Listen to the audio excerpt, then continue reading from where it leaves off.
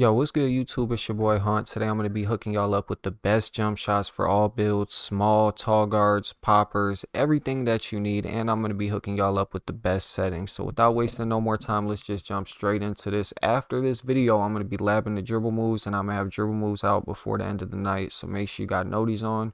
Dribble moves are coming ASAP. That's literally what I'm labbing right now. I labbed the jumper first. Now it's time to get into the dribble moves. Also, another thing I want to say is I know I just posted a build video, and I swear to God, I'm so sorry, but I made one. And I swear I remade my build just one time. This is my official build. There's money on this build. I'm not making another one. So the last video I posted, this is a better version of the guard I just posted. This is literally a better version of the same build. I ended up making this. This is my final one. I apologize, but this is a build that I made that you guys could trust. I already got money on it. I'm keeping it all year. The other build, don't make that one. I'm sorry about that. But yeah, this is my official build. Now, when it comes to the settings, that's the first thing I'm going to go over. Is there's not really anything in this regular setting besides turning vibration off, which I'm pretty sure isn't even here. You're going to want to turn your game difficulty to Hall of Fame so then you could grind them badges. It's the best way to get badges.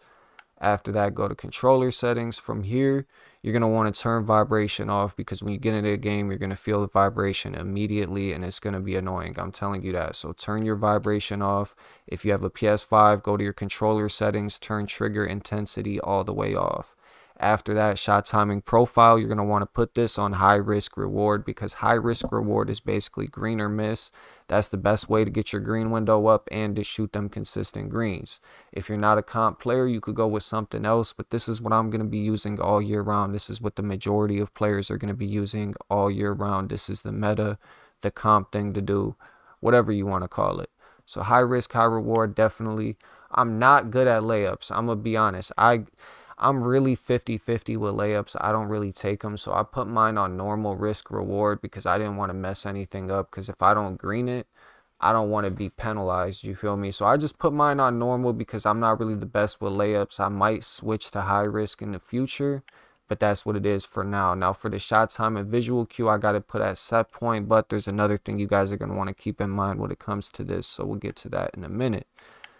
Other than that, the other thing you're going to need is to disable passive dribble hand switches. This has nothing to do with shooting, but if you're standing still, this will switch the ball from the right to the left hand. If you're AFK or whatever the situation may be, this can mess up your combos and will mess up your combos. So take that off. And now let's get straight into the jumpers. Now, when it comes to the jump shot that I'm rocking right now, it's getting error coded. All right, let me show y'all the jumper. Oh, y'all cannot see my PC right now. Display capture image. Alright, give me 1 second, y'all. I'm popping up the other jump shot right now. Maybe I'm not. Alright, so the other jump shot that I got to show y'all, this is the one for poppers and tall guards. I'm going to pop it up on the screen right now. I had my popper send me this, and I gave my popper this jump shot so he could be chicken, and so me and him can run. I know this probably looks terrible right now. Let me just zoom this out. Bro, this is cruised. This is cruised, bro. The video is cruised, but still drop a like because y'all love Haunt, and because Haunt's always hooking y'all up. I'm going to use this jump shot all year round, so y'all know when y'all come here, y'all going to get stuff I use all year round to build jump shots. This is stuff I'm going to be using all year round. This is the jump shot right here, though. I use everything on set point, so, I mean, I would switch it to set point, but Jarrett Culver base, that's the new T-Mac, unless you have T-Mac unlocked from Starter 3.